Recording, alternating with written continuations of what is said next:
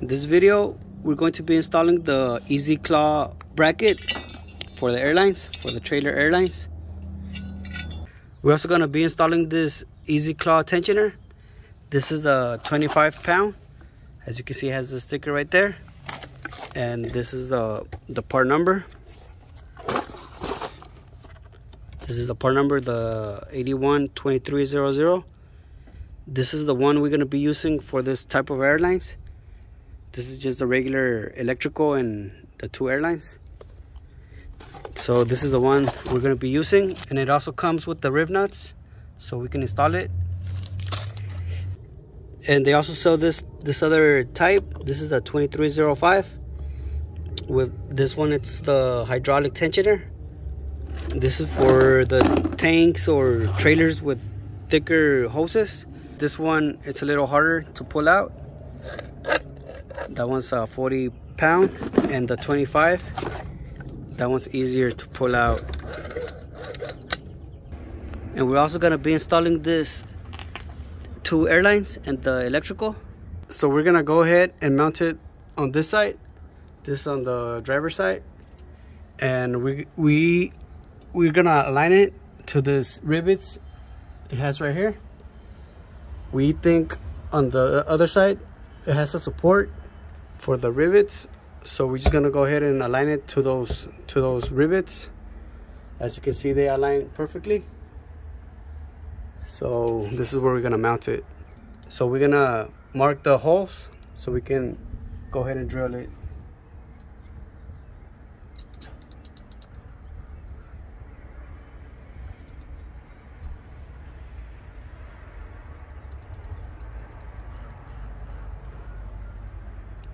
So now that we marked the 4 holes, we're gonna go ahead and use a puncher so we can start to drill.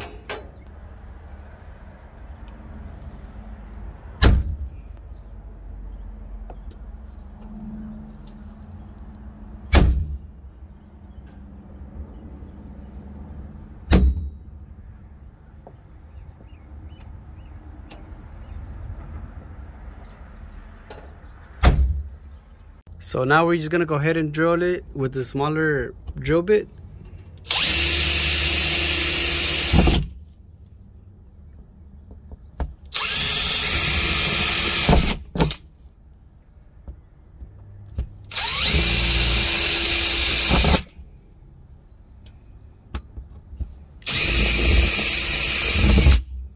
Now we're gonna go ahead and drill the 4 holes with the bigger drill bit. This is a 2764, and we're also gonna be using this hose we're gonna use it as a stopper so we don't drill all the way into the cap.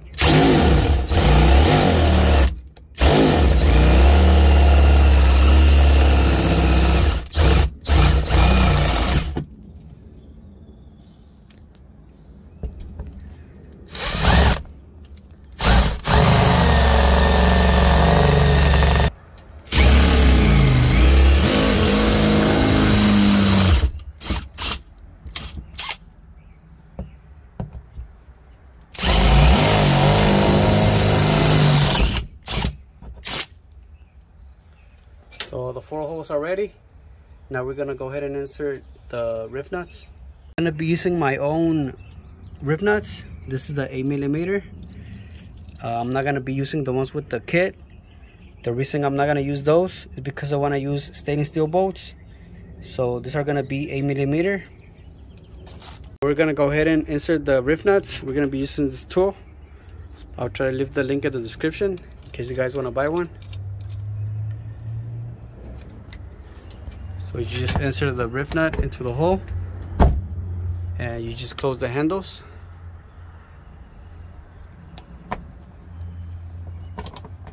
So now you just turn this knob like you're unscrewing a bolt, just to the left, and the Rivnut, it's in place now. So we're gonna go ahead and insert the second one.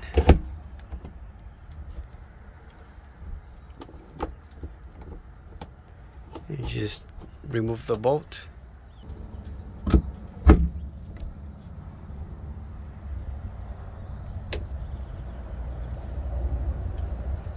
So that's the third one.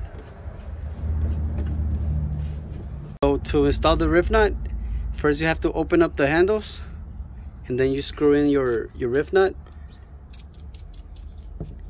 Just just screw it all the way in, and then you just go ahead and insert it to the hole, and just close the handles once. So just close the handles once. I think by just closing it one time, it's enough for the riv nut to compress.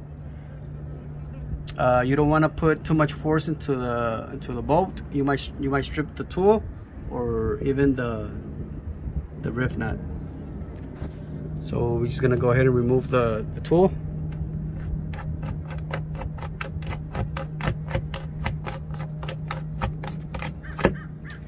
So the 4 riv nuts are in place. Now we're just gonna go ahead and put the bracket. So now we're just gonna go ahead and mount the bracket.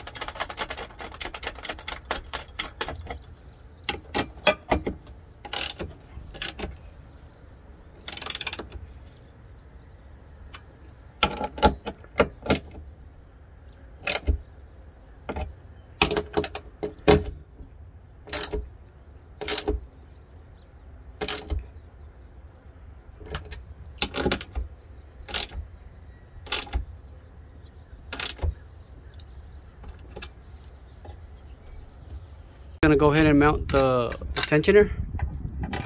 It's just those 2 bolts.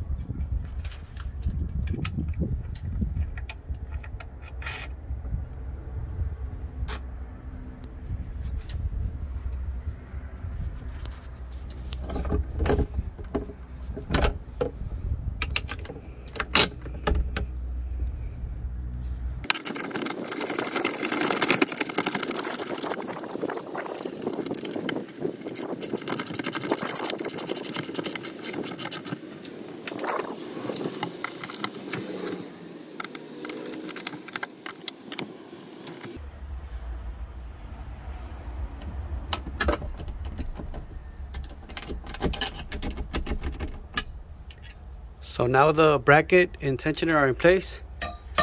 Now we're just gonna go ahead and install the 2 lines and the electrical. So now we're gonna go ahead and install the air lines.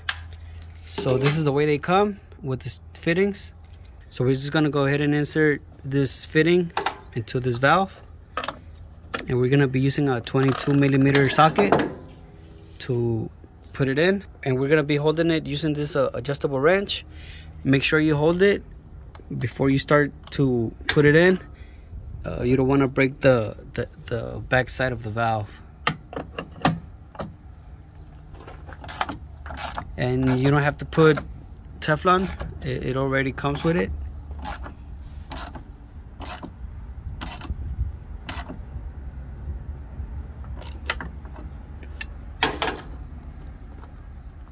So that one is in. Now we're gonna do the second one.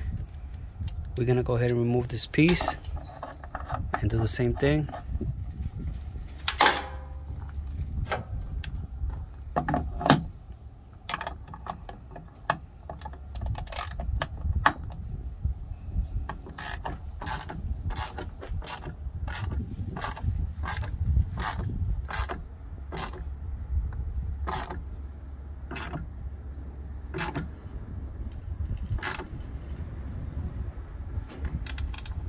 So that right there is good enough.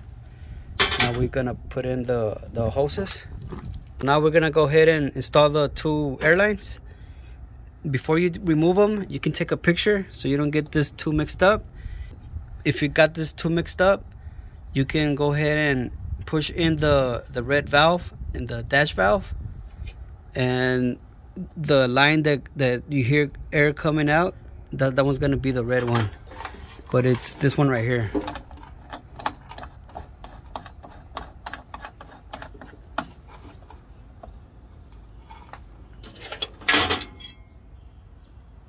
So we're gonna be using the 7/8 wrench.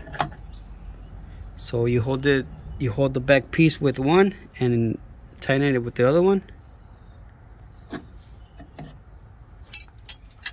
That right there is good enough. Now we're gonna do the blue one.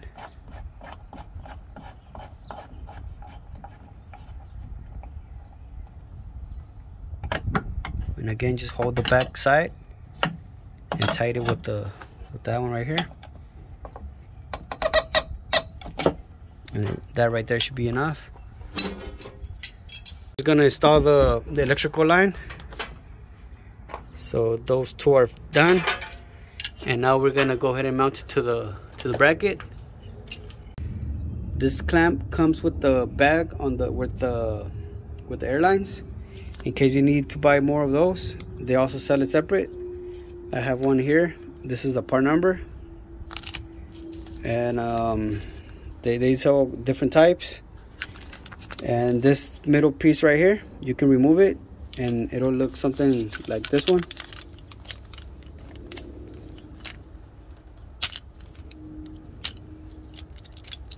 You can remove that piece, or you can use that separator.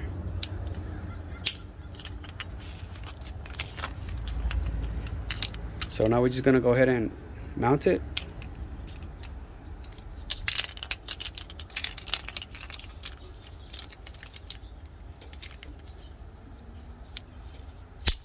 So now we're gonna go ahead and mount it. Just make sure it doesn't hit on the catwalk. So right there is in place. We're gonna install the glands.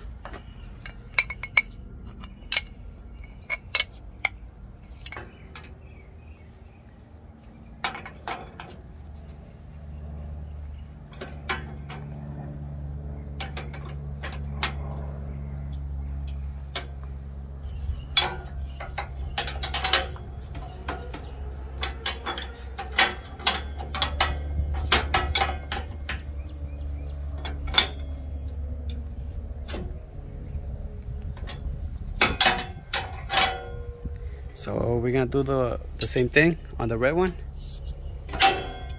So this is how they look now. We're just gonna go ahead and put it into the trailer.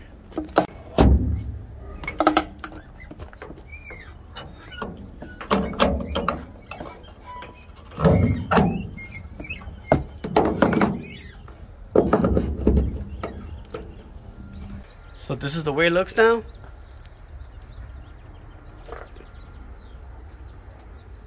As you can see, it's not hitting anything on the truck. Before it was hitting right here. As you can see, it messed up my paint.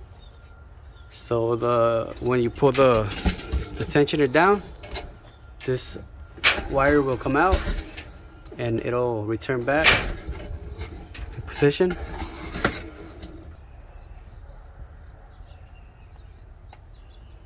So that's it for this video, and thanks for watching.